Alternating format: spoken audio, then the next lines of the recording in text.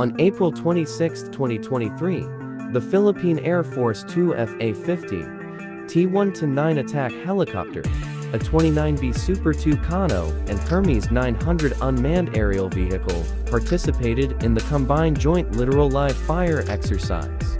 That marks the culminating activity for the Balikatan exercises at Navy Education, Training, Doctrine Command in Zambales.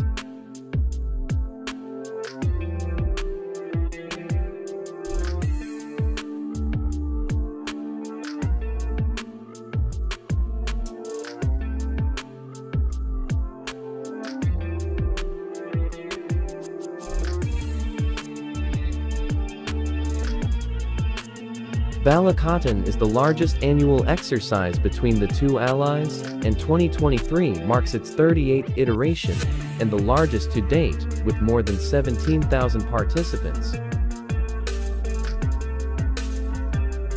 It provides an opportunity for the two militaries to enhance cooperation, increase capabilities, and improve interoperability,